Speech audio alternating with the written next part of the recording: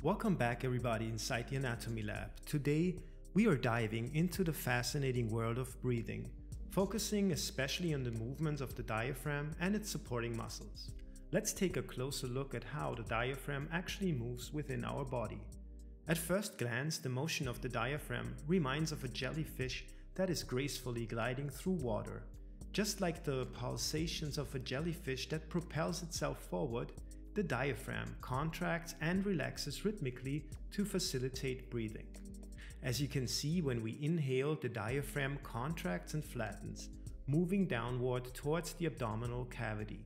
Conversely, when we exhale, the diaphragm relaxes and returns to its dome-like shape. Speaking of the dome, maybe you have realized that the dome of the diaphragm is asymmetrical. This variation in height is caused by the presence of the liver on the right side of the body. The liver occupies a significant portion of the upper right quadrant of the abdominal cavity, pushing up against the diaphragm. Therefore, the right side of the diaphragm is pushed higher than the left.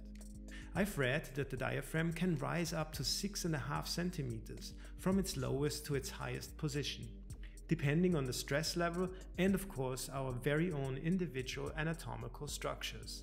In this animation, the dome rises about 2 inches or 5 centimeters. Let's move on to my favorite camera angle. Here you can see the diaphragm unfolding its magic from below. The 3 openings that you can see allow the aorta, the esophagus and the inferior vena cava to pass through. As a side note, when the diaphragm contracts, it typically thickens from 1 to 2 centimeters or from 0.4 to 0.8 inches. I find this quite remarkable. Let's move on and add the helper muscles for the diaphragm, the intercostal muscles. Without going into too much detail, these muscles have 3 layers and we will focus on only 2. The external intercostal muscles, which are visible on the surface, contract during inhalation, lifting the ribs upwards and outwards. This expansion of the torso aids in drawing the air into the lungs.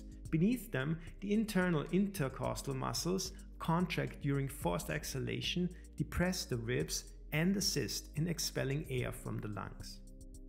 To better understand the movement of the intercostal muscles, locate your ribs with your fingers and gently feel the space between them.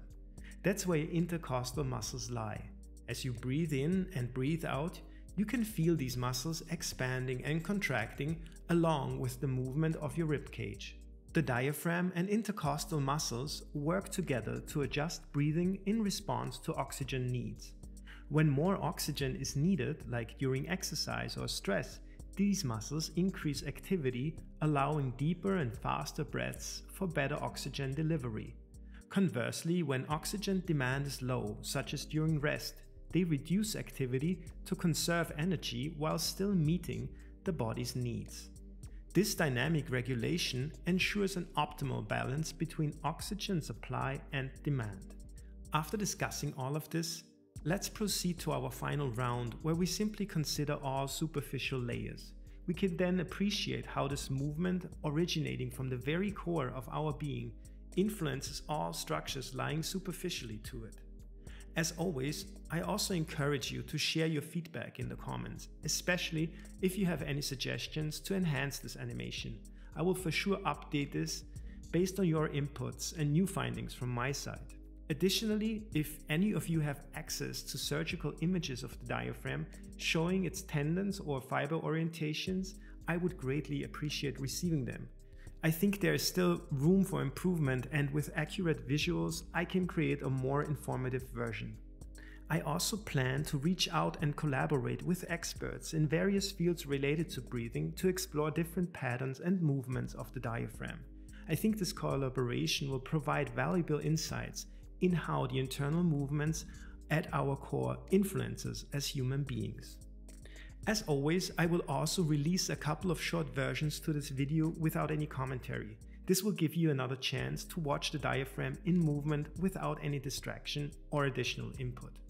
I think that's all I have to say for this time. I thank you for tuning in and I hope to see you soon, back inside the lab.